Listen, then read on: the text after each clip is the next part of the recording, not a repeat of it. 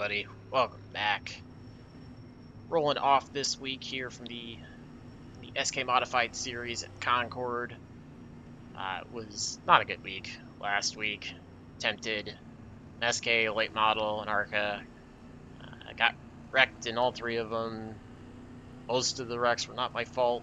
I didn't have great reactions, felt really down on myself, so just took the rest of the week off from any racing and just wanted to do kind of a short reset. So jump back in this week, a little less practice than what I initially wanted to do. I just kind of came back when I felt like it, so managed to put it on the pole, although literally tied the 14 for lap time. So I don't know, we'll see.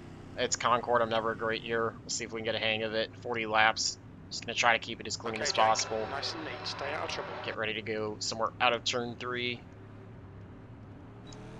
Get easy so that I don't wash up into them. Go, go, go. Got a massive jump on them. That's gonna help.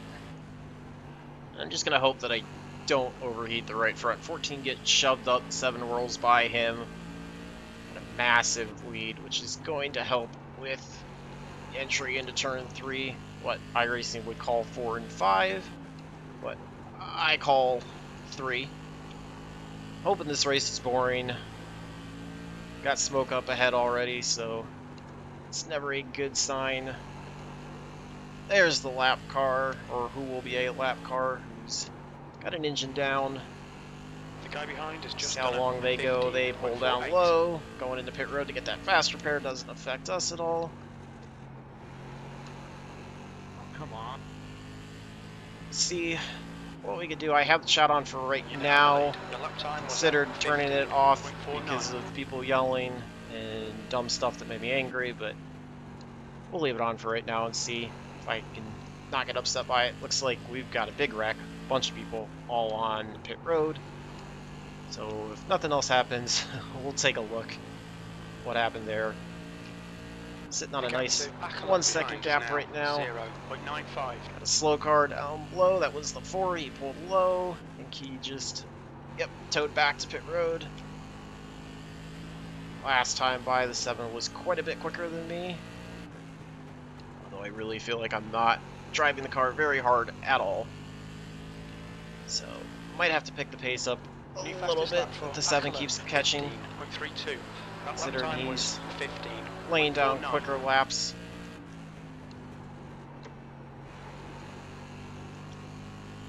But kind of hoping maybe he's pushing it too hard. That lap was at 15. And I'll be able to start clicking off. You can see when I drive turn 1 a little bit better. I was able to pick up some time compared to that. Heads up. That time will definitely pick up, which will start to somewhat mirror his pace. He was only 100th faster that time.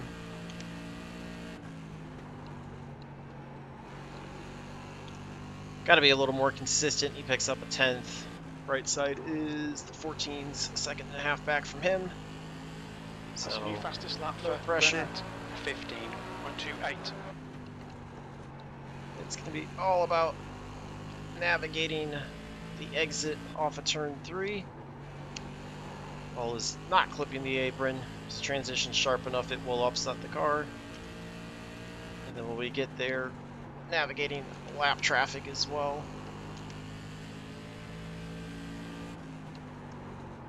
I feel like I'm sliding it a bit too much, overdriving it. We'll see. Got the 11 coming up first.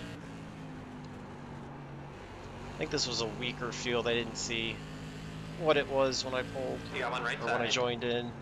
Clarifying. Clearly 11. Unfortunately, I hit him in a bad spot, so it allowed the 7 to cut the gap in half, basically.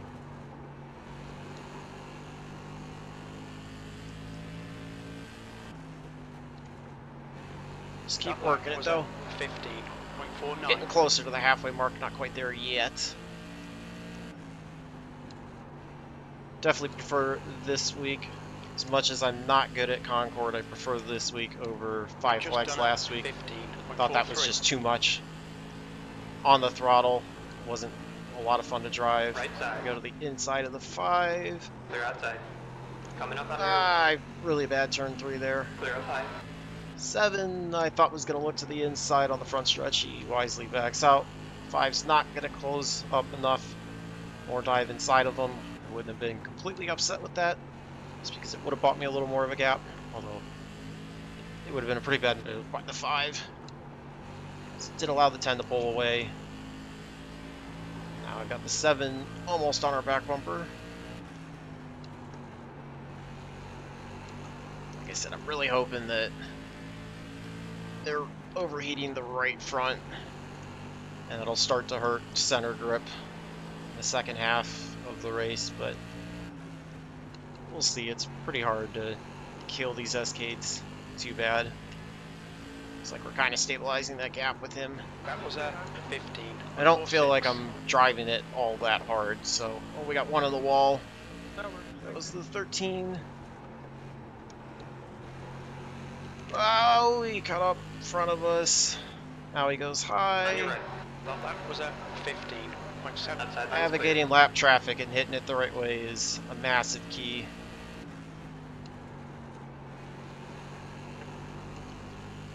There we go. Now we open up another 10th or so on the 7.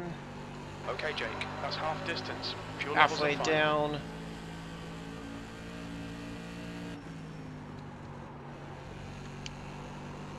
Ah, terrible exit off of 3. Had to jump on the brakes to keep it from slamming the outside wall. And now I just pushed in 1. Yep, 7's smelling blood. With that exit out of 3, that also leaned on the right front too much. I think he knows he's got the advantage right now. Just got to reset. Drive it like I was a few laps ago. Wait on the throttle a little bit more in the center of 3, and then I can get back on it. Not feeling the little bit of the right front heat in 1 and 2. I'm definitely feeling it in 3. Could just be overdriving the entry as well. Looks like we're actually probably running similar lap times to the 10. Because we're not really catching them anymore. 10 and the 6 are the 2 lap cars up ahead. Pretty sure like half the field has just gotten plunked by wrecks. There's a wreck up high. That was the 3 complaining. And the arguments start back on the chat. No pressure at all behind the 7. It is just myself and the 7 battling for first and second. The 5 is, or the 3 is continuing to sit up high. Not really sure what the heck he's doing. You've just done a 15.58. 10 is catching the 6 up ahead. The 3 finally pulls off the outside wall in turn 3. 10 got by the 6. You can see on the standings overlay, 9 and the 14 are quite a bit back, so literally no pressure there. Got a good exit out of 3 compared to the 7. Opened up that gap a little bit more. 15.55. Slight clip of the apron there. He closes back up in turn 1. We're going to have 10 to go when I cross the line.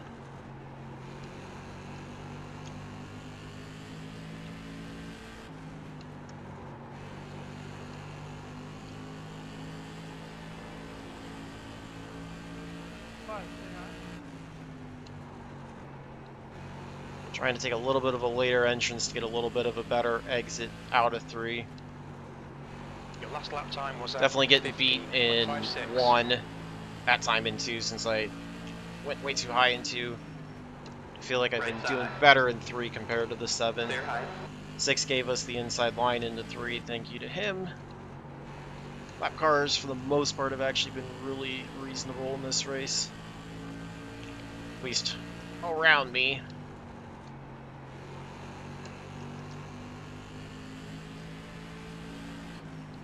I don't know if the 14 had the pace to run third. I think he qualified like 4th or 5th. Wait, no, he was the pole sitter, or 2nd place. He was on my outside, so never mind, he qualified 2nd. Good run by him, even though he's quite a bit back in terms of distance, but good run for him to run 3rd place in this race. Seems like almost everybody's gotten caught up in some sort of carnage, so good for him. Drove turn 1 there a little bit, allows the 7 to close back up. We're going to have 4 to go and across the line. Stay high. He's going to look to the bottom, try to give him the inside, get the run, hopefully. Got to get back to defending that inside a little bit better. He's going to get aggressive now that we're closing in on the last few laps. So, need to give up a little bit of lap time just to protect that bottom line. You've just done a Cannot afford the wash up at all. 2 to go this time.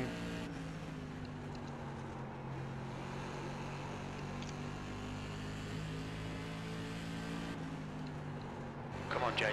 2 laps left. You're P1. Trying to hang on to it. Thankfully, the 10's definitely quick enough that he is not a factor at all. White flag now in the air. Last time around. 1 more lap for the win. Come on. Try to see as long as we can protect turn 3. Yep. Alright, glad to grab the win. Was not a easy race by any means. Wasn't like a easy cruise that I could just pull away, but it could have been a good race. If that was a lot of fun for the 2 of us at least. Coming out turn 2. The 4x12. Unneeded, but alright. Great drive, 7. That was a lot of fun. Thanks for the clean racing. Really appreciate it. Yeah, I had a good battle with the 7. I think that was a lot of fun. So, yeah, we'll just pull it off. Take a look at whatever happened. Like I said, not really much on my end. Get the overlay off. Look at the tires. See what was up there. 94, 93, 191, 198. So pretty happy with the tire wear. Definitely felt like I was doing a good job of keeping it off that right front. Kind of using the right rear to rotate it, but not sliding it a ton and overheating it in relation to the right front. So I think that allowed me to keep a fairly consistent balance. I had that little bit of that change there, especially in turn 3 where I felt like it was starting to kind of push in the center of the corner up a little bit. So just backed up the entry point a little bit, the braking point, and just waited a little bit longer on full throttle, and that really seemed to help out. So I bet you if I didn't have any of the lap traffic and felt like pushing, I probably could have started pushing the pace a little bit more at the end of the race, the last 15 laps or so. And I don't know if the 7 would have been able to get there or not, but looks like the 14 didn't have any incident points, the 7 didn't have any, and I didn't have any. Everybody else had at least 4x, which it's easy to get them in this series. Cars, this and the Tour mods are just really crazy sensitive with contact, but yeah, I paid to be up front and out of the carnage apparently. So let's take a look. Everything that happened was it was a brutal one. So 4 and the 14 side by side. 4 just gets loose, climbs the wall, comes back down, gets the 8, and I think that was it the 6? Let's see who he got. No, that was the 10 that got in there. Nope, I lied. I was 1 car ahead. That was the... No, it was the 6, yeah. So 4 gets the outside wall, comes down, gets the 8, gets the 6. I don't know. I mean, let's look at it from the 6's perspective. Maybe he's got 1 right behind him. He's got the 12 right behind him, so he can't really check up. Let's see what it looks like from inside the car. Yeah, no, he couldn't really do anything. I mean, you kind of could have seen the 4 or guessed that he was through the 8, but you didn't really have much of a shot. So that was on lap 1, rack 1. Let's see, then you got the 10 hitting the wall, gets into the 5, sends the 5 around, and the 5 gets the 1 because the 5 didn't hold the brakes. Let's see, yeah. He gets it there, and he just rolls it up the track. The 1 thought the 5 was going to stab the brakes, which is why he guessed going high, I'm sure. Yeah, and the 5 just rolls it up. That's what I'm going to assume. I don't think the 5 had the brakes on, so then the 1 gets involved. We got, that's the classic. Too tight in the center of 3 pushes you out. 14 goes by. I'm going to assume everything else is going to be wall taps likely. This is the 9. This is the push-up deal. Ah, so that was netcode. That was the 3. And that was him arguing with, what, the 9? Yeah. So let's look at it from the 9's perspective. 9's holding a fairly consistent line on the wall, honestly. I think the 3, yeah, the 3 does turn right to try to set himself up for that higher entry, you know, in the cut down. He comes up a little bit. I don't really think the 9 came down all that much. But honestly, like, it just starts as a big amount of netcode. And then it sucked them together. And at that point, then the contact happened. But it happened after they had already technically been together. So, and then the 3 just sat up there yelling for a while. Not really sure what the whole point of that was. But, yeah, I don't know if he was waiting for the 9 or what he was going to do. I don't know. It's kind of a racing deal to me. I don't think he really did anything wrong, to be honest. I don't think either one. I mean, the 3 made the move to the right a little bit. Probably should have just sacrificed the entry and, you know, either fallen in line behind him or tried to get to the throttle a little bit earlier in the center of the 3. But that was netcode at its finest, honestly. That was netcode. That was a bit rough. So, yeah, I don't think there was a ton else after that, but it was a lot of fun with the 7. I'm really glad we were able to run clean. Let's look at that last, like, 2 laps. That was when he almost got underneath us. Is it this one? No, it was lap. It was here, 39, I believe. Let's see, because he took a look inside of us on 3, I believe. Yeah, you can see. Nope, I lied. Not that lap. A couple laps ahead of myself.